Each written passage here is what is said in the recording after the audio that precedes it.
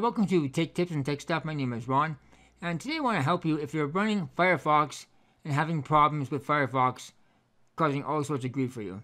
There's a way to fix it. It's called a refresh.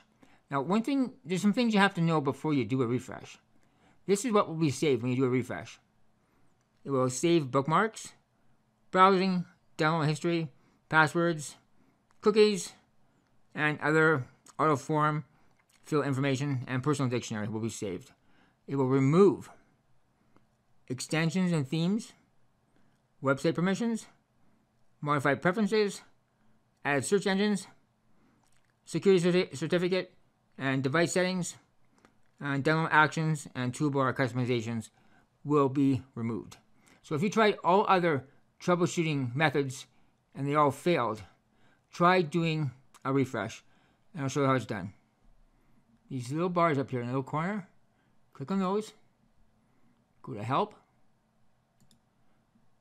go to Troubleshooting Information,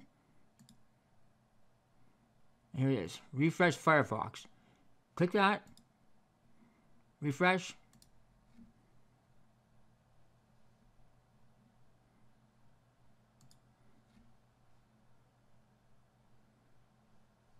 now depending on how much information is in Firefox, this could take up to a minute before this screen will appear.